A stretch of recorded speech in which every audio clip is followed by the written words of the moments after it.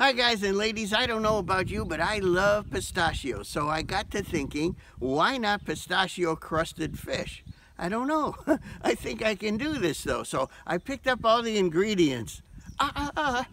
Except one. You know what it is. It's the fish.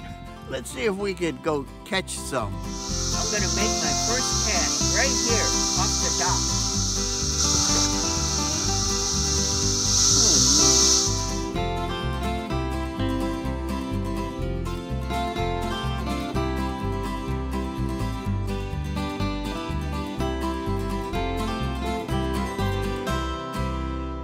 It's another hot midsummer day. My bass fishing has taken a turn for the worst. I think we should go back to something that'll ensure we catch enough fish for dinner, and that would be mealworms. Yes, I have a tiny 1/32 ounce jig here with a couple of mealworms attached. Let's give this a try.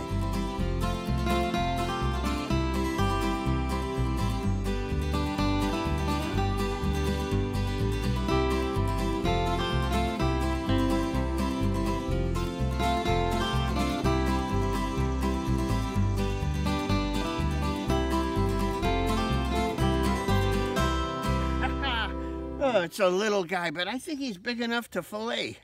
After further review, this guy's too small. I'm throwing him back.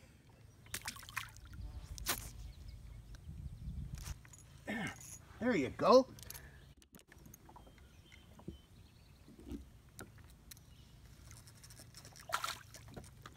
Oh, wow. This is what I'm talking about. Now, this is a bluegill. This is dinner.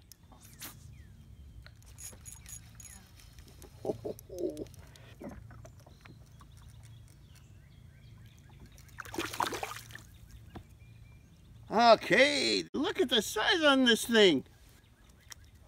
It's almost 90 degrees today. Where are you? Hit it. Yeah. Yeah.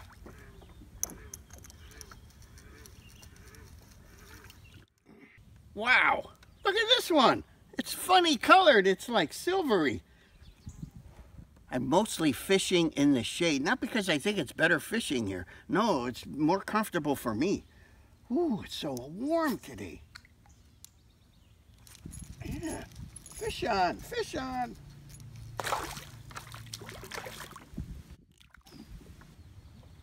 Okay, a nice one. He swam around with it for quite a while before I realized there's a fish on.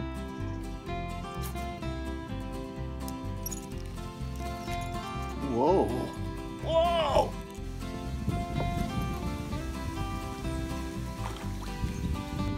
Oh, this is a beauty. I've got 5 fish so far. Not all pond life is beautiful. Look at these things. They're called bryozoa.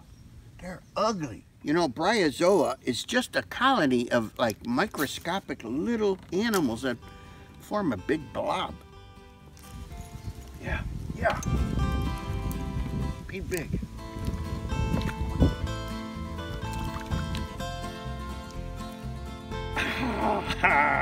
I said be big, and it was. It's quite adequate.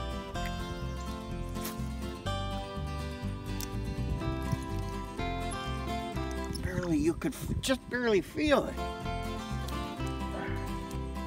Oh, it's not too little. It's just edible. I just want to have some fun. Forget the mealworms. Look what I did. I put a little plastic bait on the end of my jig. I think it's a tail from a beetle spin. A little tiny thing. Let's see how that works. Plastic. Yeah, a bass. A bass.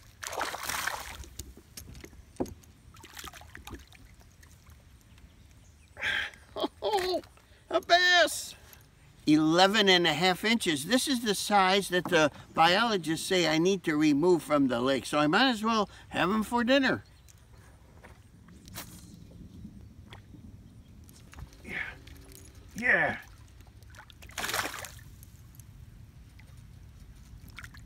Oh, wow, wow, wow. Biggest bluegill of the day. Look at this. Looky here, I've got 7 nice bluegill and a bass. This is more than we need for our pistachio crusted fish. So let's get in the house, fillet them, and tomorrow we can cook them up.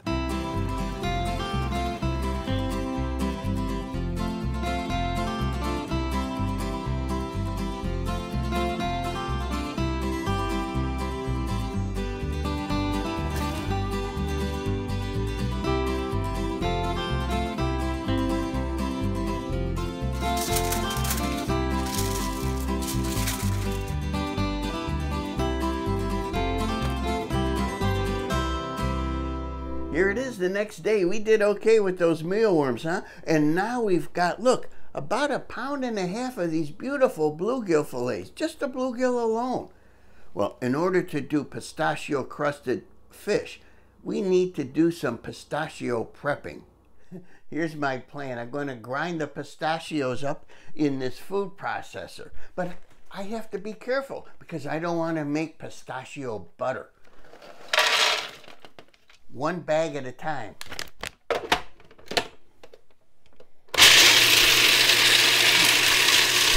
Oh, that's fast. So 1 bag gave us over a cup, almost 1.5 cups. Let's go with another bag just for fun. It's fun. I'm so delighted. Look, I've got well over 2 cups of this pistachio meal. Look what else I'm grinding up for future use. Barbecued flavored pork rinds. They make a great coating. You know, like a cornmeal panko substitute. Low carb. I put the pistachio meal aside. Let's do a real quickie side dish now. Here I'm just slicing up some Roma tomatoes. Let's sprinkle a little water on these onions. Now, red wine vinegar. This takes the edge off the onions. Let them marinate a while. I've got my tomatoes all laid out in a big platter. Now I'm just going to sprinkle these onions over them. Let's add plenty of salt. I probably should have put the salt on first, before the onions.